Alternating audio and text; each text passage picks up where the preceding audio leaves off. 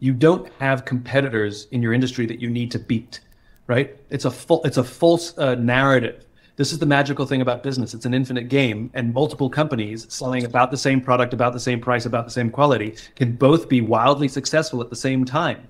And to view the other players in your category, to view the other players in your industry as worthy rivals, that some of them do one or many things better than you, and you can learn from them. But the only true competitor is yourself.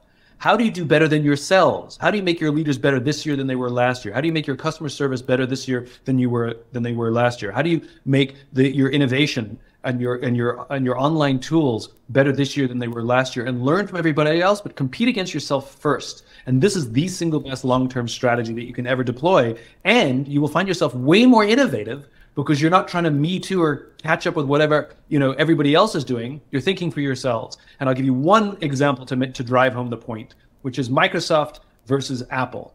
Steve Ballmer, when he was the CEO of Microsoft, was hell-bent on beating Apple and their iPod.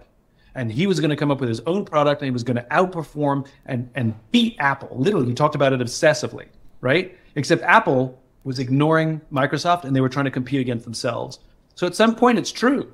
Microsoft's product, Microsoft's MP3 player, the Zune, actually did get better than the iPod. Except about a year or two later, Apple introduced the iPhone that rendered both the iPod and the Zune at completely obsolete. Microsoft was competing against Apple. Apple was competing against itself. Apple was the innovative company.